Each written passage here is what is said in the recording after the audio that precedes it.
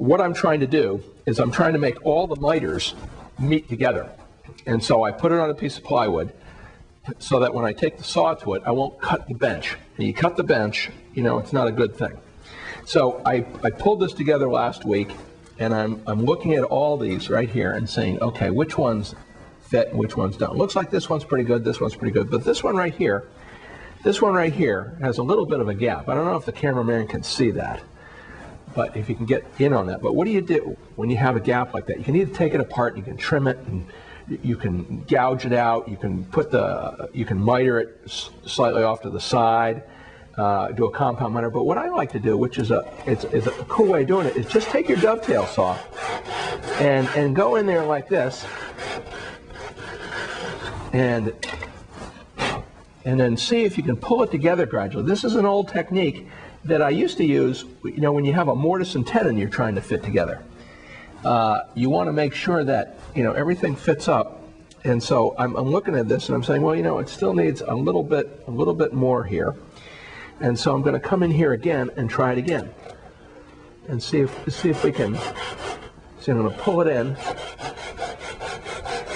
See, the thing is, my fingers and my thumb are pulling this joint together, and lo and behold, we have a tighter joint. And so I'm looking and I'm saying, okay, can we get this any tighter?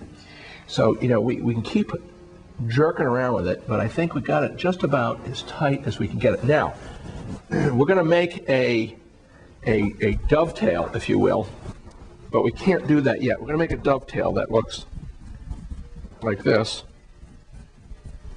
and it's going to come in like this, so to speak, sort of like this.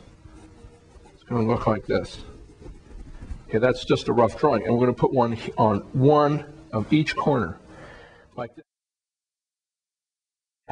What we need to do is we really need to glue this together before we can go ahead and put the dovetails in. But in order to get a proper fit, what you really want to do is, first of all, I'm going to get a pencil here and I'm going to mark each one of these. You know, one, as a matter of fact, I'm going to get a pen so you can see it. 1, 2, 3, 4.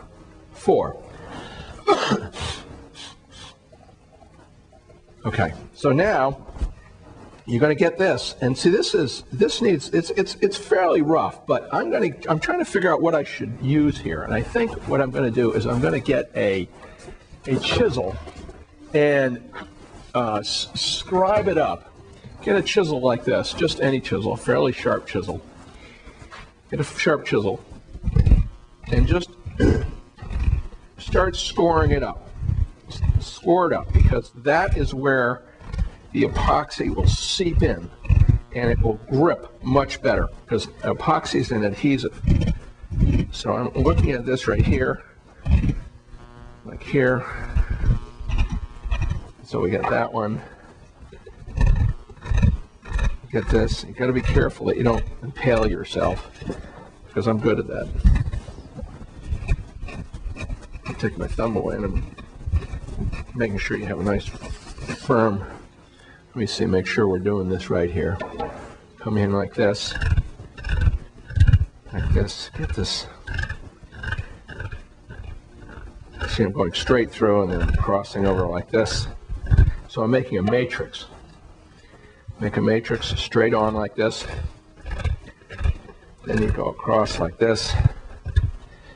And then you go across like this. So that ought to give it plenty of strength. And then after we get all 4 of these done,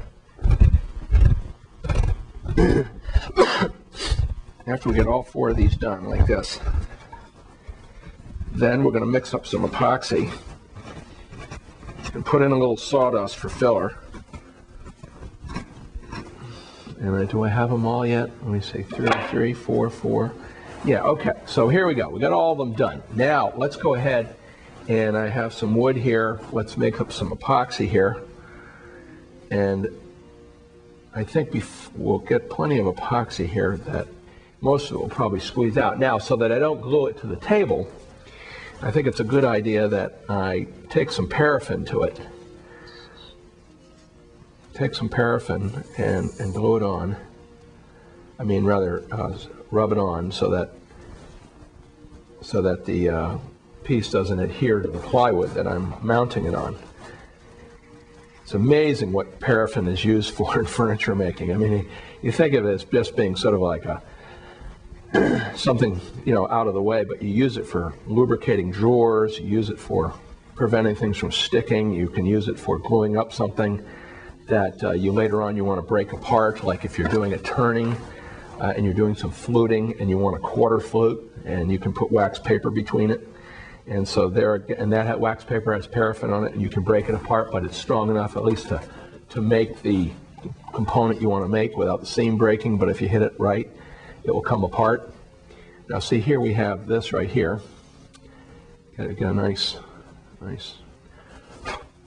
mixture of this, and I'm going to get some paraffin out of my paraffin drawer. You know, I pity the guy that has to liquidate my estate, because when they come to taking this shop apart, it's going to be a really ugly affair. So I'm going to take this like this, get this like this, and I'm going to get the paraffin and rub it all over so that hopefully this doesn't stick. Okay, so I bought a box of this paraffin about 15 years ago. You know, you buy it in the boxes like this, about 4 or 5, and I still have plenty of it left over.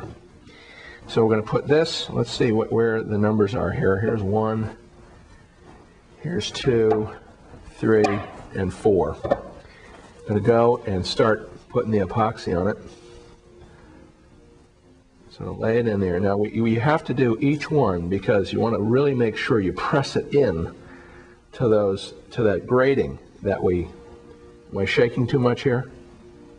So you're going to put that, now we're going to put this one down. I'm going to go to another one. And you know something? You know, I did that one. And I'm going to get this in here like this.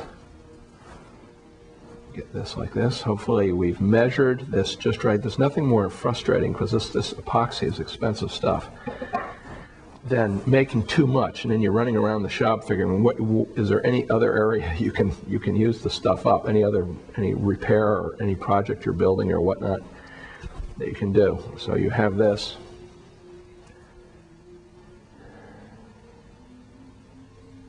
Okay.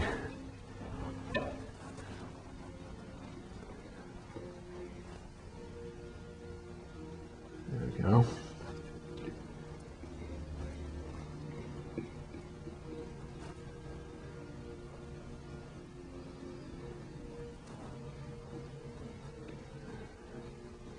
How about that? I like that. We just have just absolutely what we need and no more. Get the last remnants of it up here like this, and put that in there like that, and then go for it.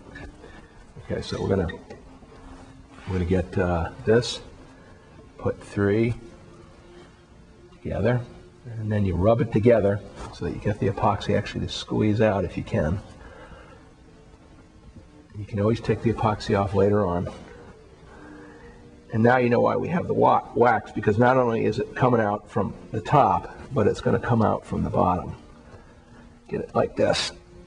And now this is not to say that this is going to be an absolutely perfect, hold perfectly, but it will give us the strength that we need to hold this thing together when we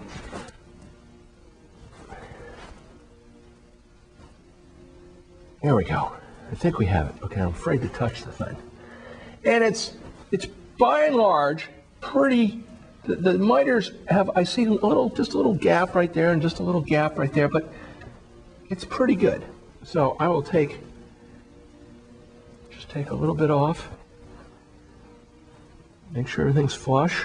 Try not to get the stuff on you. There we go. So put a little in here where I see the gap, like this, take off any excess. Okay, so there we have that.